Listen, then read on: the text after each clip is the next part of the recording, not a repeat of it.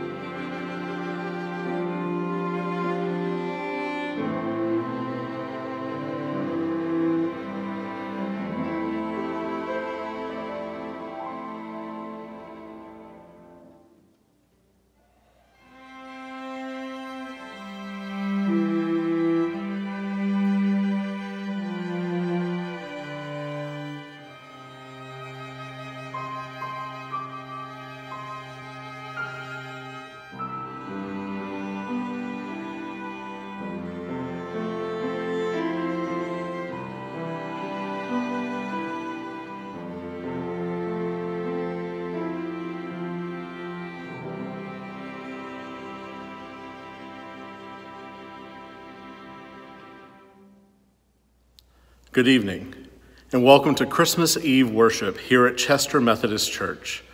My name is Josh Wortham, and I'm the Director of Music, and I'm delighted that you're worshiping with us on this holiest of nights. Take a few moments to prepare yourself for tonight's worship service. We will take communion this evening, so gather elements from your home. Maybe it's bread, maybe it's crackers, a little cup of juice or some water, elements to symbolize the sacred meal. And find a candle, or perhaps the flashlight on your cell phone, and maybe dim the lights a little bit in the living room as you watch this service. Now prepare your hearts and your minds as we worship Christ, the newborn King. Jesus Christ is the true reason for hope, peace, joy, and love this season and forever. We light the Christ candle celebrating the end of Advent and the arrival of Christ and Christmas.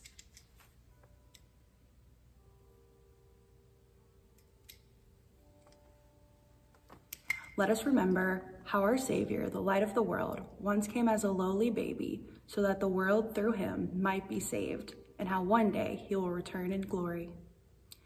Thank you, God, for your light in this world, Jesus Christ. The light shines in the darkness, and the darkness will not overcome it. Amen.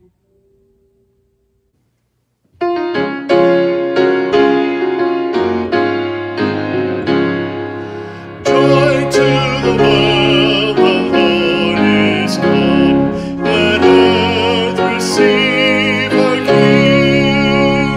Let every heart prepare him room, and heaven and nature sing, and heaven and nature sing, and heaven and nature sing.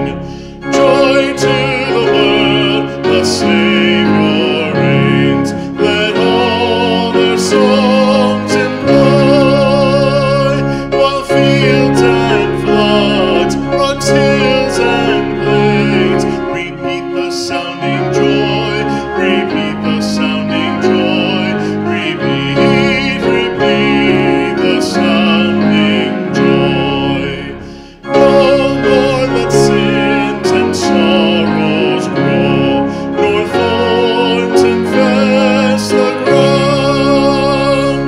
He comes to make his blessings flow, for as the curse is found, for as the curse is found, for as the curse is found.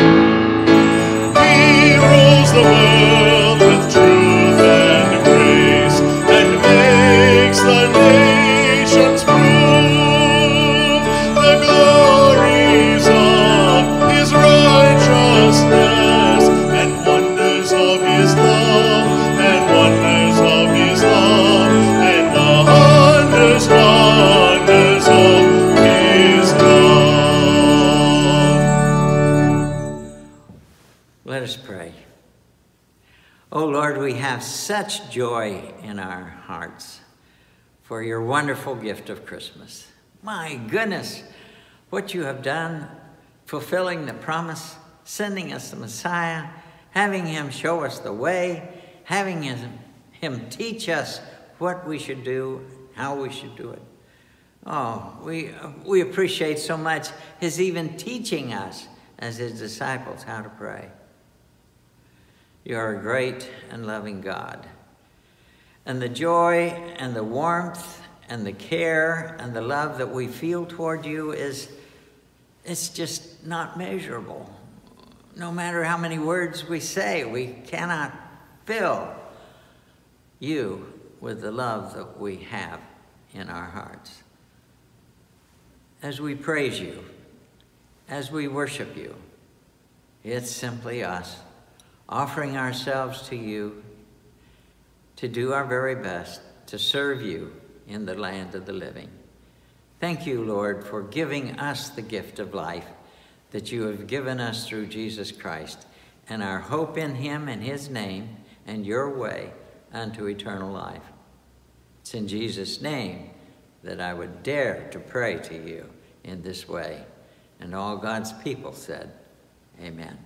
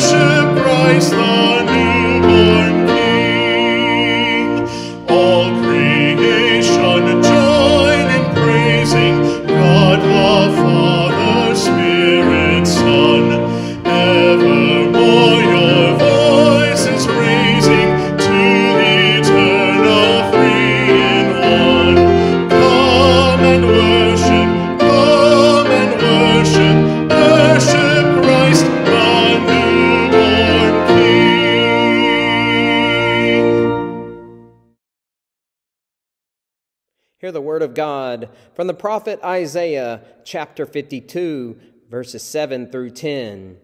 How beautiful upon the mountains are the feet of the messenger who announces peace, who brings good news, who announces salvation, who says to Zion, your God reigns.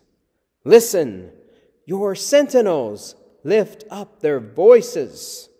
Together they sing for joy, for in plain sight they see the return of the Lord to Zion. Break forth into singing, you ruins of Jerusalem, for the Lord has comforted his people. He has redeemed Jerusalem. The Lord has bared his holy arm before the eyes of all the nations, and all the ends of the earth shall see the salvation of our God. This is the word of God for the people of God. Thanks be to God. Who are we, the modern sentinels? We, the church, are aware of our world's despair and suffering, oppression and hopelessness, sin and death.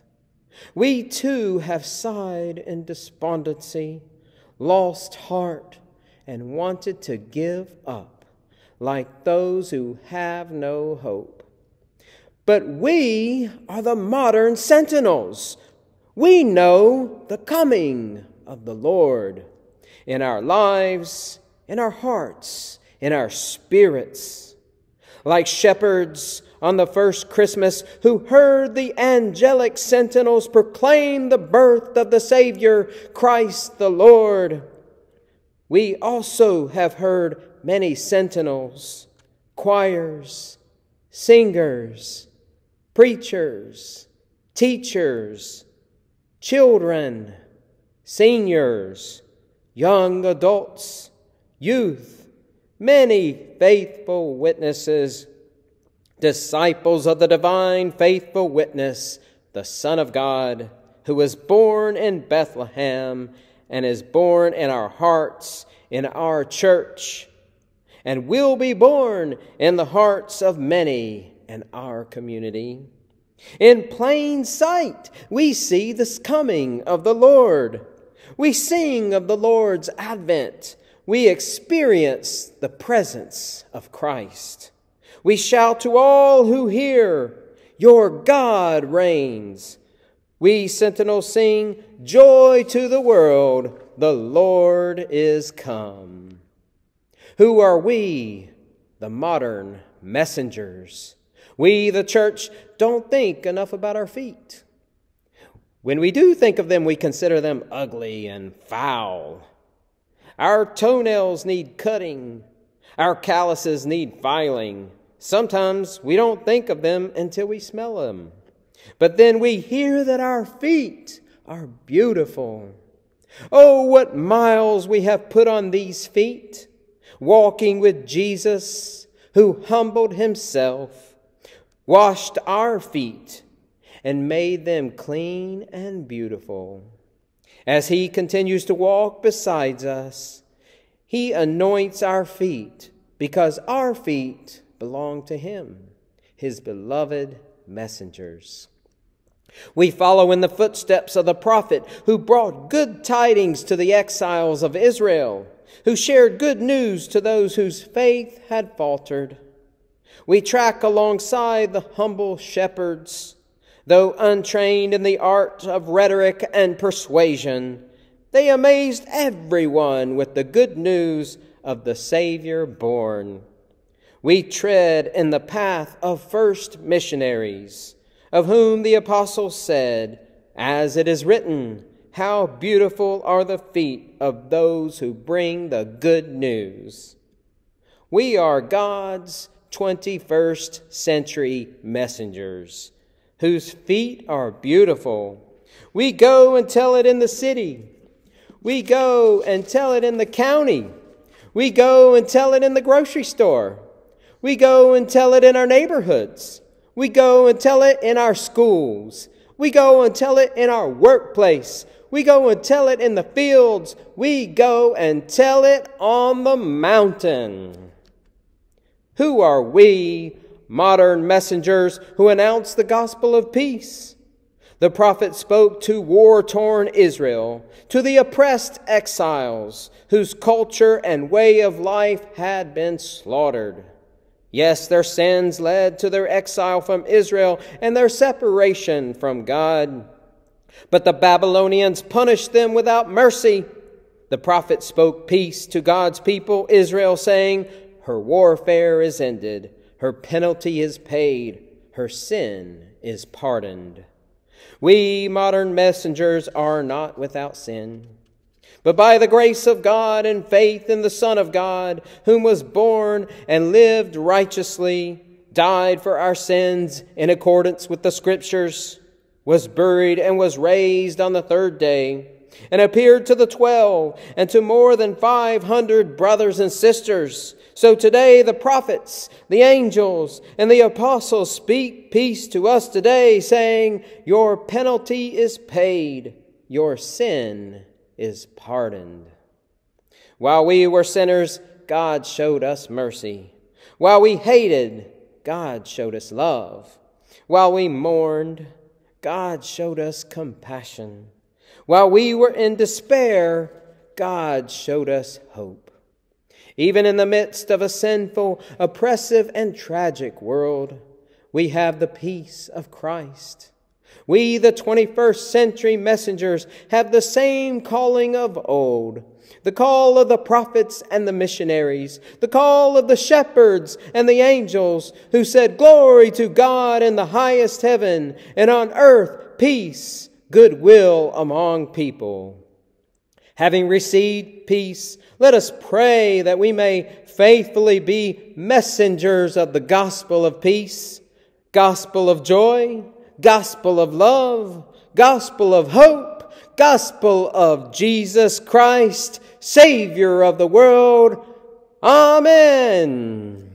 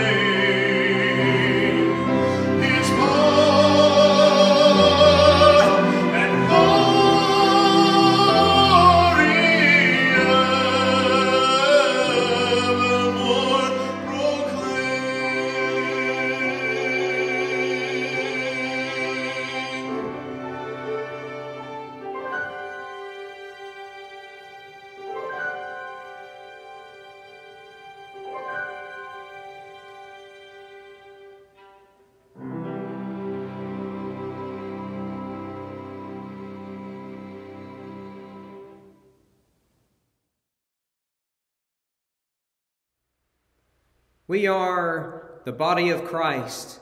We are the gathered community of faith during this live premiere. Therefore, let us gather our elements and let us prepare our hearts so that we may partake in the blessing of Holy Communion.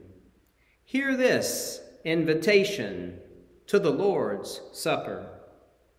Christ, our Lord, invites to his table all who love him, who earnestly repent of their sin and seek to live in peace with one another.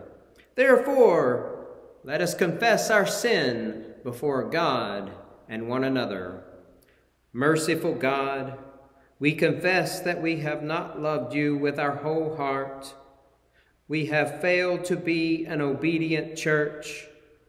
We have not done your will. We have broken your law. We have rebelled against your love. We have not loved our neighbors, and we have not heard the cry of the needy. Forgive us, we pray. Free us for joyful obedience through Jesus Christ our Lord. Amen. Hear the good news. Christ died for us while we were yet sinners. That, my friends, proves God's love for each and every one of us. In the name of Jesus Christ, you are forgiven. And now you may say to me, in the name of Jesus Christ, you are forgiven. And we all say, glory to God. Amen. The Lord be with you. Lift up your hearts. Let us give thanks to the Lord our God. It is right to give our thanks and our praise. It is right and a good and a joyful thing, always and everywhere, to give thanks to you, Father Almighty, creator of heaven and earth. You created light out of darkness and brought forth life on earth. You formed us in your image and breathed into us the breath of life. When we turned away and our love failed, your love remained steadfast. You delivered us from captivity, made covenant to be our sovereign God, and spoke to us through your prophets. In the fullness of time, you gave your only Son, Jesus Christ, to be our Savior. And at his birth, the angels sang, "Glory to you in the highest, and peace to your people on earth." And so with your people on earth and all the company of heaven, we praise your name and join their unending hymn. Holy, holy, holy Lord, God of power and might. Heaven and earth are full of your glory. Hosanna in the highest. Blessed is he who comes in the name of the Lord. Hosanna in the highest. Holy are you, and blessed is your Son, Jesus Christ. As Mary and Joseph went from Galilee to Bethlehem, and there found no room, so Jesus went from Galilee to Jerusalem, and was despised and rejected. As in the poverty of a stable, Jesus was born, so by the baptism of his suffering, death, and resurrection, you gave your birth to your church, delivered us from slavery to sin and death, and made with us a new covenant by water and the Spirit.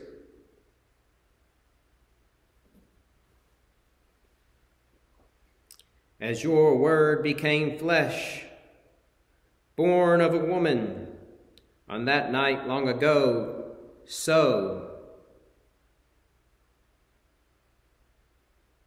that night in which he gave himself up for us, he took the bread. He gave thanks to you. And he broke the bread and gave it to his disciples and said, "Take, eat. This is my body, given for you. Do this in remembrance of me." And when the supper was over, Jesus took the cup. He gave thanks to you, and then he gave it to his disciples. And he said, "Drink from this, all of you. This is my blood of the new covenant. Drink this as often as you will in remembrance of me, for it is poured out for you and for many for the forgiveness of sins. And so, in remembrance of these, your mighty acts in Jesus Christ, we offer ourselves in praise and thanksgiving as a holy and living sacrifice in union with Christ, offering for us as we proclaim the mystery of faith. Christ has died. Christ is risen. Christ will come again. Pour out your Holy Spirit on us gathered here and on these gifts of bread and juice. Make them be for us the body and blood of Christ, that we may be for the world the body of Christ, redeemed by his blood. By your Spirit, make us one with Christ. Make us one with each other, and make us one in ministry to all the world, until Christ comes in final victory and we feast at his heavenly banquet. Through your Son, Jesus Christ, with the Holy Spirit in your holy church, all honor and glory is yours, God Almighty, now and forever. Amen.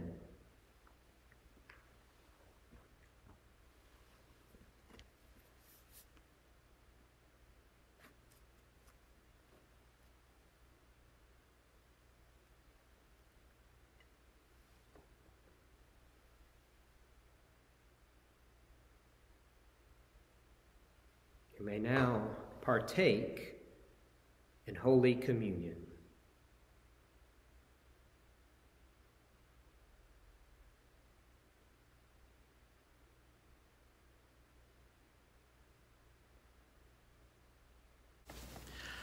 And now it's time for one of the most beautiful moments on Christmas Eve.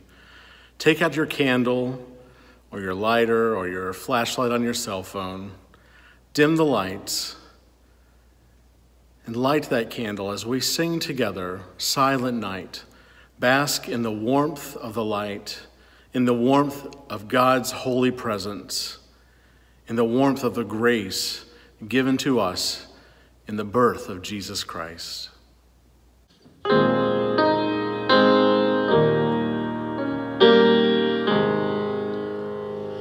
Silent night, holy night, all is calm, all is bright, round yon virgin mother and child, holy infant, so tender and mild, sleep in heavenly peace, sleep in heavenly peace. Silent night, holy night, shepherds quake at the sight, glory stream from heaven afar, heavenly hosts sing Alleluia. Christ the Savior is born. Christ the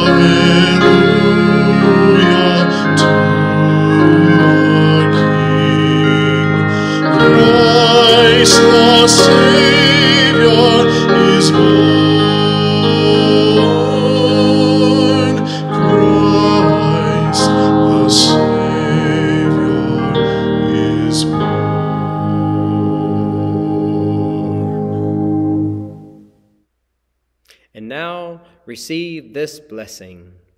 May the Christ, who by his incarnation brought into one all things earthly and heavenly, fill you with inward peace and goodwill. And may the blessing of God Almighty, Father, Son, and Holy Spirit be with you and remain with you. Go in peace, and Merry Christmas.